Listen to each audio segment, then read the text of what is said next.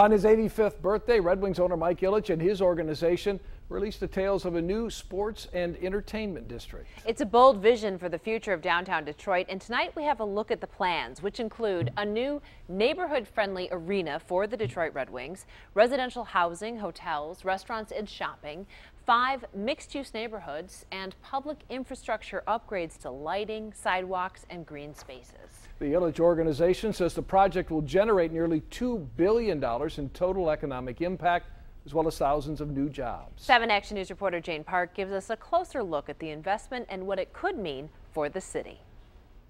Just imagine these abandoned buildings and vacant lots behind me, part of the new vibrant downtown Detroit. The Ilitch organization says it can be done in 3 years. Critics say only time will tell if it's a transformation the city needs. It's a plan that promises to make downtown Detroit the shopping, dining, and entertainment mecca of tomorrow. These are the first public renderings of Red Wings owner Mike Ilitch's vision for the $650 million sports and entertainment district. You can't look at those things and not feel like that would be a huge improvement for that part of downtown. The blueprint takes dozens of blighted blocks along and near Woodward Avenue and transforms them into neighborhoods anchored by Comerica Park, Ford Field, the Fox Theater, and other landmarks. I think it's going to be great.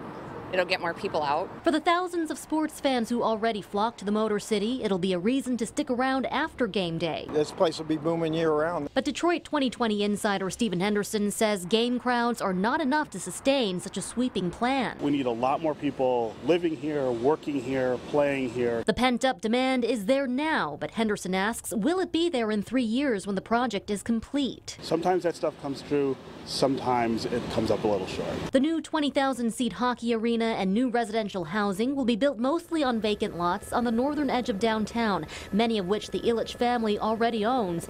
And tens of millions of dollars will go toward new street lighting, public green spaces, and streets. The Ilitch organization says the project could generate 8,300 construction jobs and more than 1,000 permanent ones. I think it'll bring revenue, it'll bring people outside the city in the city, so it's got to help bring jobs. The plan looks and sounds good.